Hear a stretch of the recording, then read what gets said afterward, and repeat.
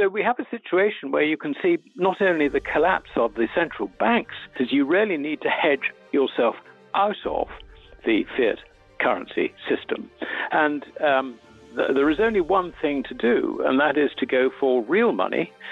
What is legally money, and this is a point that everybody misses, legally money is only one thing, and that is metallic money in the form of gold and silver.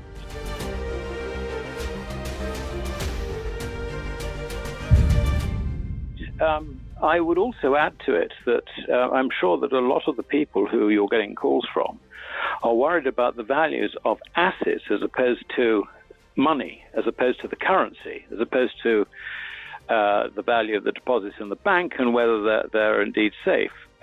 Because there is no doubt about it that with rising interest rates, you're going to get collapsing financial asset values. And we're already seeing that, certainly. I mean, anyone who's got a portfolio of bonds and equities is sitting there wondering what the hell to do with it. That, I'm afraid, is where they are.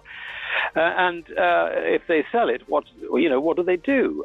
Do they just sit and cash in the bank? That doesn't seem to be an appealing alternative. I would actually say that the job of a central bank is to ensure that no commercial bank of any significance goes under. The mistake with Lehman was to ignore that fact. So I would say that, part of the future that I see for us is that the banking system is in a state of collapse, but the central banks will rescue them. They must rescue them. They must move hell and high water in order to do so. That being so, then actually what we see is a debasement of the currency, because how do they do it? They have to make extra currency available to the banking system so that the banks can continue to survive. So, I think the key point at the moment, from my point of view, is that it is the asset values which are collapsing against a background of rising interest rates. That is the thing I think people need to understand. And the point about this tussle between,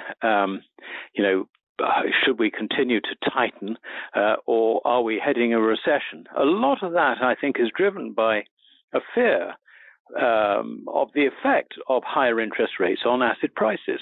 And there is no doubt that we are in the early stages. There's no doubt in my mind, we're in the early stages of a massive bear market, the likes of which we actually haven't seen, certainly since 1929 to 1932, and possibly ever. So from that point of view, I can understand people saying, where do I put my money? Now, the way I would look at it quite simply is, at the moment, those people are totally committed to the fiat money system. If we are looking at the collapse of the fiat money system, which in an effort to support the banking system becomes a dead certainty, this is the John Law theory, which I've been talking about on your show for over a year now, then under those circumstances, you really need to hedge yourself out of the fiat currency system. And there is only one thing to do, and that is to go for real money.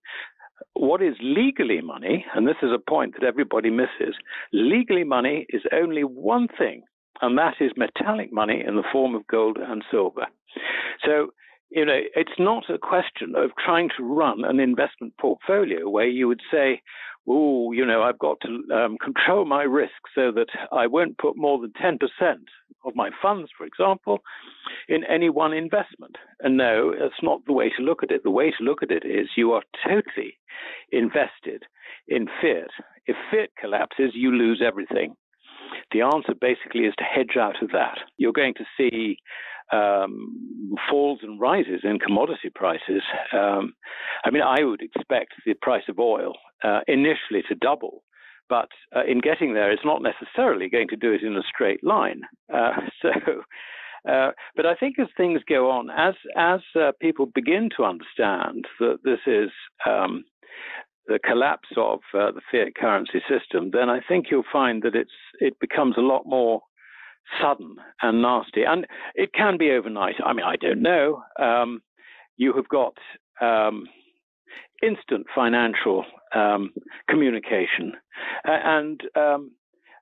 So this is something that could happen suddenly very, very quickly. I mean, as a parallel, I do remember there was a moment in the Lehman crisis where I thought, and I think everyone else thought, how are they going to get out of this one? We were really staring into the abyss. And when you're staring into the abyss, you need a miracle. And that's it. And if the miracle doesn't arrive, then you are in the abyss. And so things can happen very, very quickly. I'm not saying they necessarily will, because I honestly don't know how it'll plan out. That's something that we will know at the time. But all I can say is that,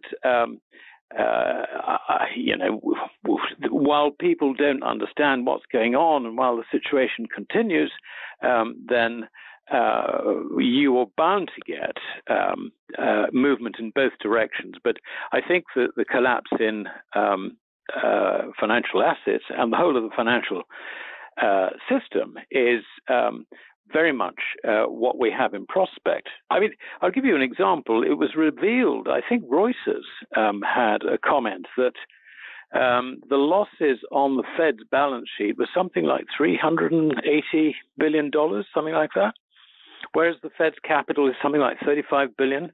I mean, I don't know that I've got those figures exactly right, but it is quite clear that from the losses of the bond portfolio on the Fed's balance sheet as a result of QE, and remember, in the past, central banks didn't do QE, so this is a new thing that we're seeing. Basically, it's wiped out the Fed's capital. What's the Fed going to do about it?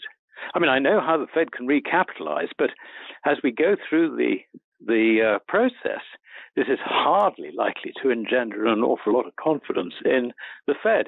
Now, if you think the Fed's got a problem, which has now been effectively admitted in public, then for goodness sake, just have a look at what's going on with the ECB. The ECB is in exactly the same situation. I would say that one of the differences is that the ECB is invested in longer-term debt on average than the Fed. I would also say that a lot of the debt the ECB is invested in is more volatile than U.S. Treasuries. For example, Italian 10-year bonds, Italian 20-year bonds, Spanish bonds, and so on and so forth. And worse than that, all the ECB's shareholders, to wit, the national central banks in the euro system, they also have the same problem. They have negative equity. So the whole of the euro system at some stage is going to have to be recapitalized. And then we turn to our friends in Japan. It's exactly the same problem there.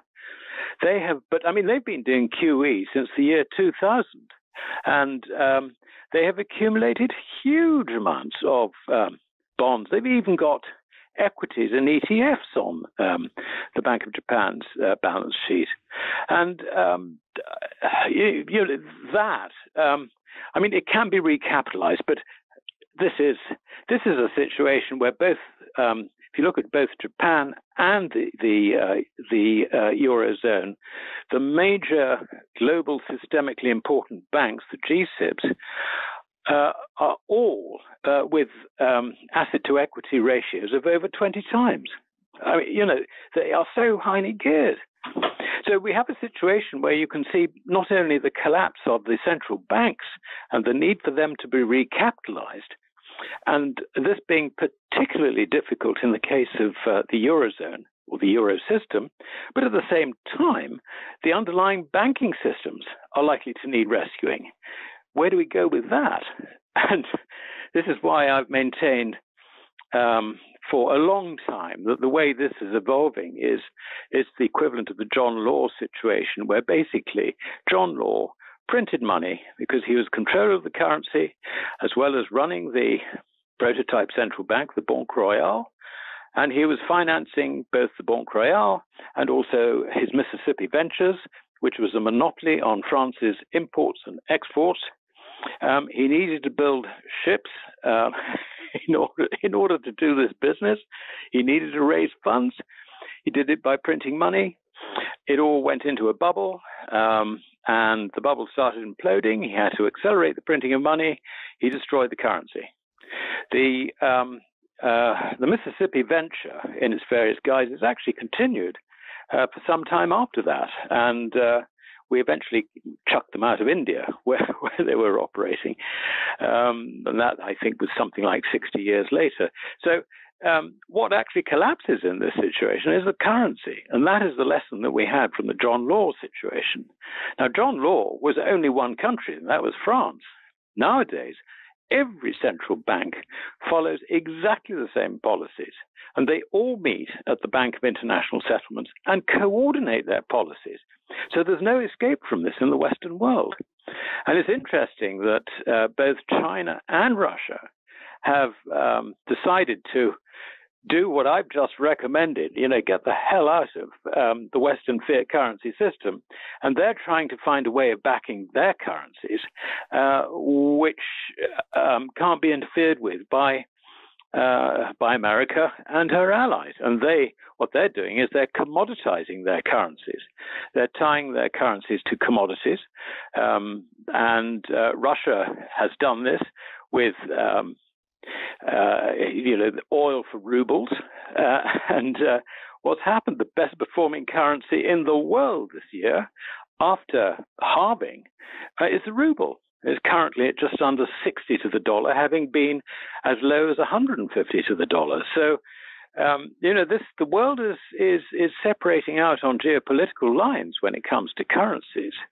China has yet to grasp the currency nettle, and at the moment she's got a problem. She's got, self-inflicted problems on COVID lockdowns continuing. And at the same time, she's got a property crisis developing, which she's trying to control. So the situation in China is not the best, but China at least is in the situation that she doesn't have to spend an awful lot of money on welfare for her citizens. So she could probably go through a major depression, such as we saw in the 1930s, and come out the other side. Whereas there's no way we can. Nobody in the West has the political mandate to just sort of stand back and let everything fall apart. So, and that's the only way, really, at the end of the day, that the currency can be protected. In other words, the Fed, the Bank of England, the ECB, the Bank of Japan, and all the rest of them just have, the only option they've got, really, is to turn around and say, right, no more money printing. That's it. We're going to stop the expansion of bank credit as well. And if anybody goes under, tough.